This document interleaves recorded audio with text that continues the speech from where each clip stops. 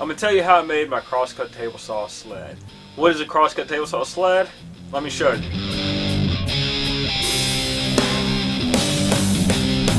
If you want to jump right into how I built this and the step-by-step instructions, just give us a click in the top corner and that's going to take you straight to the instructions and skip the hows and the whys. When you get it cutting smaller pieces of wood, your guide may not be big enough and either your hands get really close to the blade or you just can't make the cut.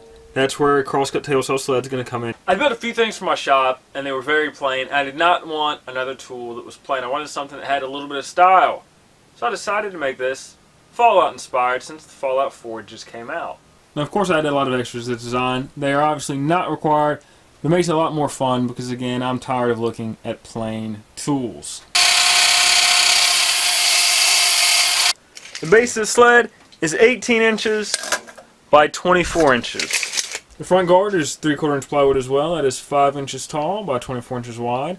That is just glued on top and then you have these gussets that act to brace it so that everything is square and secure. You want to make sure your front and rear guards are square. You can use an angle to make sure that they are. Now, the most crucial thing about the sled is making sure that the rear guard is square to the blade, because if you cannot make square cuts, this sled will do you no good whatsoever. The rear guard is 24 inches wide by 3 inches tall, this front piece. The rear piece is 3 3/8 inches tall because I have a rabbet cut into the base and cut into this piece.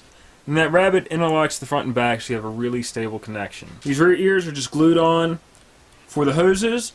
It's a 3/4 inch puck and a 1/2 inch puck that the 3/4 inch split loom is epoxy to. Again, another 3/4 inch puck and a 1/2 inch puck. This is purely decorative. The handles are 3/4 inch PVC. I used a Forstner bit to drill the hole, and that PVC is about 5 inches long. 2 inches of it is embedded into the guard. It doubles as a pencil holder because I'm always putting my pencil down, forgetting where it is. This way I know exactly where to find it. And this is just a guard so that the blade is not exposed to the rear of the sled. The rear blade guard measures overall 3 inches by 5 inches, and this is again 3/4 inch plywood. I chamfered the edges to get it a nice angled look, make it look like it's a metal cover. The bolts are number 6 hex head screws. I've got hex head bolts throughout, sizes number 6 and number 4. These dials are from a rotary dial lock. I drilled out the rivets of the lock, removed the dials. I did a plunge bit router to create a groove here, and they just sit in there, and the dials do turn. This is a 0.060 inch piece of polystyrene cut to fit the dials that holds it in place. This front guard is 16th inch metal with number 4 hex head screws. This is a piece of 10 gauge wire that is drilled into this puck and drilled into the rear guard. These are Christmas tree lights. I took out the bulbs and they are epoxied in place. Hole saw bit. That is a 2-inch bit. This is a power switch from, I believe, a kitchen exhaust fan. It's epoxied on the back. The wires die into the wood. These are the runners. What I did, I assembled the entire sled and then I cut the groove in the middle of it using the blade, and I made sure it was square before I cut it.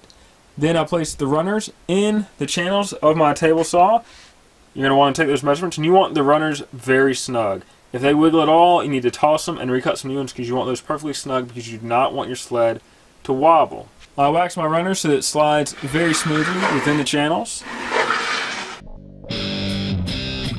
For all the edge grain, I typically use drywall compound. In this case, I used body filler because it's going to be a little bit more durable since this thing is going to get used. I primered the entire sled, then I spray painted it silver.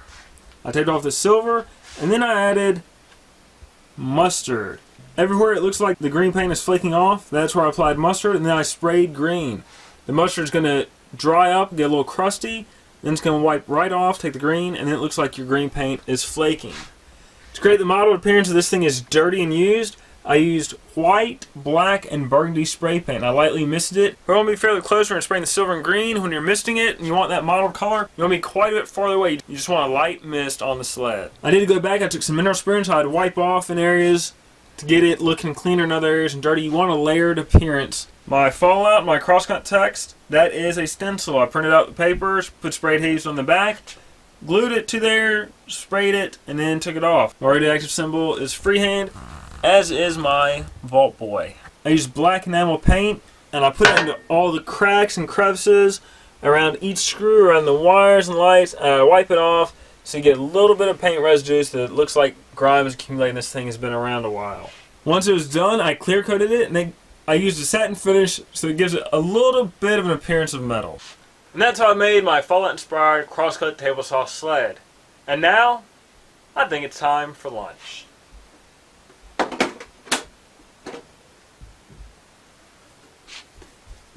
Alright, you can go now. Lunchtime.